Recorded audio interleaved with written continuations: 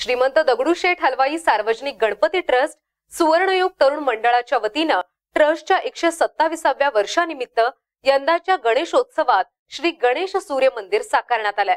सकाळी 11:10 शिर्डी येथील कोकमठाण येथील परमपूज्य विश्वात्मक ओम गुरुदेव जंगलीदास महाराज यांच्या हस्ते श्रींची प्राण प्रतिष्ठापना करण्यात आली। यानंतर श्रींची आरती देखील करण्यात आली आहे। यंदाची सजावट असलेले श्री गणेश सूर्य मंदिर हे ओडिशा राज्यातील जगप्रसिद्ध कोणार्कच्या सूर्य मंदिरावर आधारित आहे। या सगळ्याचा आढावा घेतलाय आमचे प्रतिनिधी आशिष तिवारी यांनी। आपण पाहूयात। कुठे आहे हे सांगायची आवश्यकता नाही। होय, मी पुण्यामध्ये आहे।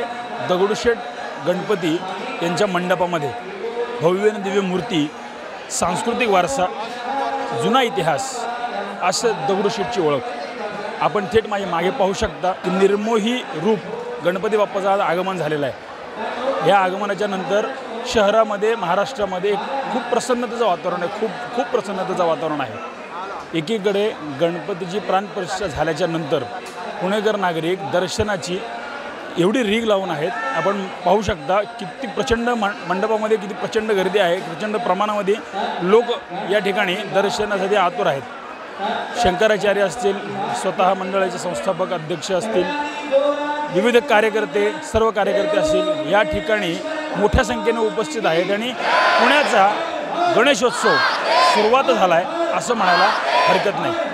व्हिडिओ जर्नलिस्ट गौरव भोसलेसह आशिष तिवारी, MK न्यूज, पुणे।